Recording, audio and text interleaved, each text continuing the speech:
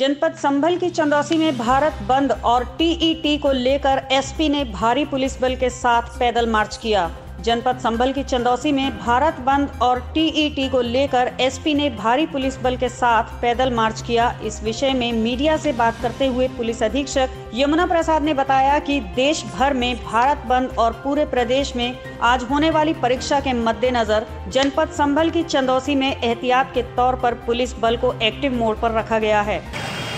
आज जनपद संभल में सभी थाना क्षेत्रों में भ्रमणशील रह करके पुलिस व्यवस्था चार चौबंद रखी जा रही है। आज टीईटी की परीक्षा है जिसको सकुशल संपन्न कराया जा रहा है और जो हमारे भारत बंद का आह्वान है उसको देखते हुए भी भ्रमणशील रखा गया है। सभी पुलिस बल को चौराहे चौराहे पे और जगह जगह तैनात हैं, सब फील्ड में विजिट कर रहे हैं। हमारे यहाँ सारे मार्केट खुले हुए हैं, ट्रैफिक भी स्मूथ है, किसी तरीके के कोई बंद का अभी तक असर नहीं है और हम लोग वाचफुल हैं, किसी भी तरीके से निपट सकते हैं।